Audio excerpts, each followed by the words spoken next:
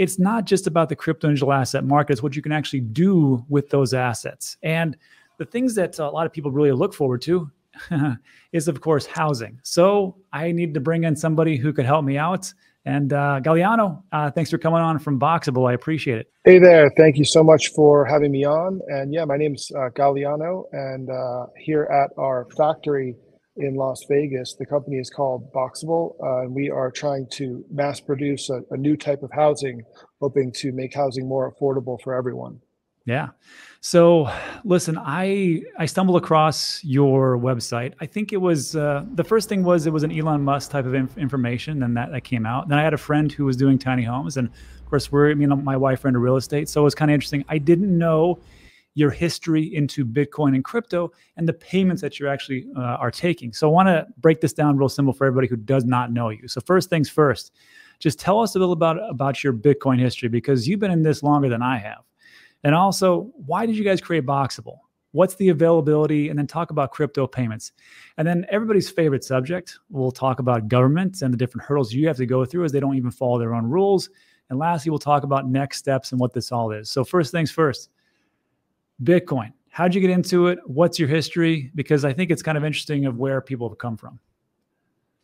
Yeah, big fan of Bitcoin, have been in it for about 10 years now. I got started back in 2013, kind of stumbled across it, started researching it, got more and more interested, was very sold on the idea, and then ended up starting a Bitcoin exchange business, which grew very quickly. This was like the Wild West, early days, complete, like every crazy dramatic thing you could imagine was happening. And, ran that business for a few years, actually took all the profits I made from the business and bought Bitcoin with them. So I was all in back in the day, basically had, credit card debt, no USD, just only Bitcoin. That's crazy. So then you did ATMs. You also did you do mining? Because I know, like you said that before, it was, I think it was your brother that got into it first. Then you kind of said, hey, we should probably look into this. Yeah, my little brother actually bought a Bitcoin miner, and he showed it to me. And that was how I kind of learned about and got interested. And then I actually went ahead, I built my own miners as well. And then eventually stumbled into the opportunity for the exchange business to basically exchange US dollars into Bitcoin. And, that really took off, and, it's been a great wild ride ever since then. 2013, those were good times to get in. I wish I would have been there. All right. So that would be a little bit of your history. Now let's talk about the company itself. Why Boxabl? And talk about the availability, because you guys have been around. You started up in 2018. It's been some time, and I can see that there's a lot of manufacturing construction going on in behind. But what's the availability? And let's talk about payments, because that's what was most shocking to me. Yeah, so housing is a big problem both in the U.S. and around the world. Not being available, affordable. Everyone knows about the housing issues that are going on. So we kind of set out to fix this problem. And our thought process on it was that housing is really one of the last big modern products that's not mass produced in a factory. Everything else, whether it's your iPhone or your car or your sneaker, your television, is built on an assembly line. And the result is those products are cost effective and, they're available to be purchased. But housing is still being built kind of in an old school way, by hand, one at a time, on site, skilled trades, extremely inefficient way of doing things. So when we looked at this problem and said, why is that happening?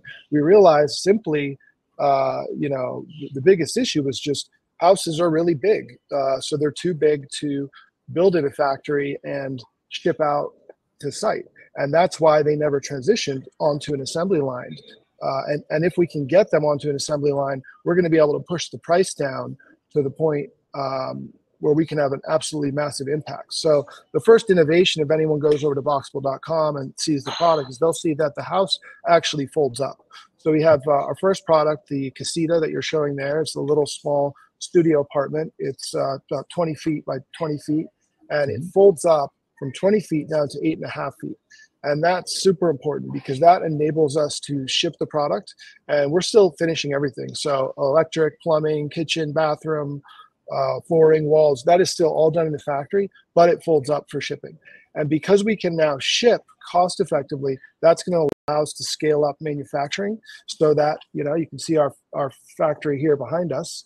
And that in the future, we could scale up manufacturing to the point where you have something that looks like an automobile plant, because car factories are really the best example of modern mass production, huge assembly lines, robotics, automation, all that great stuff. You know, a Ford factory or a Tesla factory is putting out 1 car per minute or less off the assembly line. Mm-hmm. There's no reason we can't do that with housing now that we've fixed the shipping problem. So that's what we're trying to do here. It's really a really big deal with a really big upside, and you know, for us to bring the cost of housing down through mass production. Yeah. So I mean, and that's definitely right now. It's perfect timing because it's not like that the price of housing is dropping rapidly. It's only increasing. So I can see exactly where this could actually fit in. Talk to us real quick about, because I saw this on, actually, it was your Twitter account. And I took a look and I saw that there was a Dogecoin icon there. And I said, hey, that's interesting. I reached out and I just put a tweet, go, hey, you guys accepting Dogecoin as a joke? And you said, yeah. You said, yeah. And I said, well, we got to talk. So talk to us real quick about crypto payments. I know the casita is rolling out, and I think you guys have pretty much sold that out. But I know as time goes on, how does this work, crypto payments? Yeah, you know, of course, huge fan of crypto, and absolutely would accept payment in most cryptos. We are actually doing kind of a revamp of our website once we launch the kind of retail-facing sales funnel where people can actually go in and complete a purchase. So that will have, you know, the crypto integrated into the website. So pretty cool, and love Dogecoin. Yeah, it's one of my favorite holds, as a matter of fact. It was a massive, massive run up for me, 2020, 2021. All right, so we talk about the good stuff. Let's talk about the bad, the government. The problem is, and I'm not going to go into this and beat it down with a dead horse, but on this channel, we're not big fans of government ourselves, and there's a reason why we're into crypto, but your product goes beyond that. What's happening with zoning laws and regulations and things that you've come across, and how did you get across or get over that, you know, cross that bridge with the government, and especially military? Yeah, the government and regulation are a huge problem. Hurts everyone in the country on many fronts. Of course, you know, Bitcoin is kind of an anti-government thing, and that's one of the reasons I was drawn to it. And I have kind of a track record of fighting with the government on many different battles throughout my career. So this is just another example of that. And really, one of the main reasons that housing is expensive is the government. They are strangling it to death at every level, state, local, federal level, with massive rule books, massive bureaucracy, massive fees, and just a huge amount of just complete and utter horse shit that provides no real value to anyone. It's just like bureaucracy for the sake of bureaucracy. So that's one of our big challenges, and also one of our big opportunities, because although we have new manufacturing methods and new building materials and all that that are going to help us bring the price down, the other half of the battle is actually reforming these regulations. And now that we have, you know, kind of a regulatory regime that was built for site construction, it takes into mind the way we build houses now on site one at a time. It doesn't really fit with mass producing them in a big centralized factory like this. So we're already, you know, on many fronts pushing back against this, writing new rules, pushing here and there to find soft spots. And I expect that in the future, a big portion of the cost savings that we think our company and product can achieve is going to come through the regulatory reforms that we'll eventually be able to achieve. Gotcha. You know, this I just thought about this. It brings up a question, which is this: let's say Joe Blow, Jane Doe, they come to the website, they go, you know what, I want to get a casita. They get a casita, they pay with Dogecoin. Dogecoin, I mean, the actual casita gets actually delivered to their property and land. Is there a way for you guys to like help with the zoning laws? Because like in a lot of places, if I buy land, right, first it has to be zoned correctly, residential versus commercial or something like that. Then of course, when this gets in there, I would assume I would need to have it leveled, flattened, and maybe a base, maybe something that would actually keep everything stable, and the plumbing also as well. Is there something that you guys set up and go, okay, if this happens, this is what you're going to need, and go from there? Yeah, we're going to have a bunch of different resources on that front for all the different things that need to be done. One of the big ones will be our partner directory that we're setting up.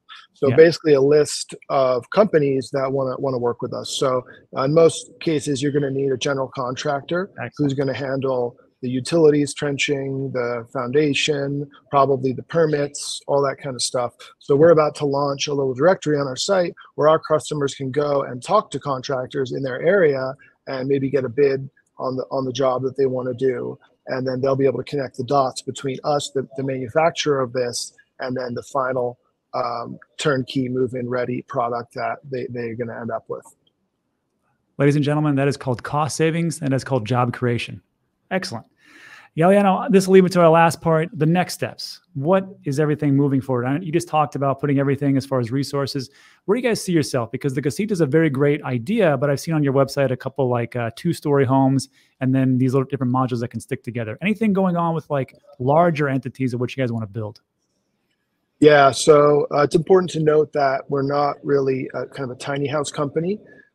There's a grand vision here, which is for a system of room modules that stack and connect and are customized to build most building types, like a single family or an apartment building, all different types of buildings with our system. What we have now is the smallest room module in that system that we're starting with, just to kind of get our foot in the door. And we've been lucky enough to get huge amount of interest in that. So soon we'll be launching configurations where you stick a few boxes together to get maybe a 2-bedroom house, and then we'll keep growing it for there. And then in general for the company, things are moving really quickly. We've been in production now, just over 2 years, getting things figured out. We've built over 500 houses. We now have actually 3 factory buildings, and we're putting in about $20 million in new equipment here. And that's going to help automate the process, bring the costs down, quality up, allow us to produce more. So really exciting things, crazy amount of growth happening, pretty much every day here. I'm like standing wondering like, wow, how did we get here so fast? Yeah. Well, I got to tell you, it's interesting where things are going. And I got to tell you, it's a good idea just to keep it streamlined, because if you try to create everything for everybody, you're selling to nobody. So I can see that. So everybody, there are links in the description for the website itself. Also, there is their Twitter account, and I'll link all the different socials. But Galiano, great. Thanks for coming on. Any last words of wisdom for the Bitcoin and crypto holders since you've been around since 2013? I'm a big believer in these pump cycles happen as a result of the halvening, the reduction in supply. Kind of seems like pretty obvious when you look at it. So I'm really excited for this next halvening coming up, and I'm definitely as always a big believer in crypto. Yeah, couldn't have said it better myself. All right, everybody. So links in the description. Galiano, thanks again for coming on. And that is it we'll have you back as things roll out, and great stuff. Thanks, man. Thank you. Appreciate it.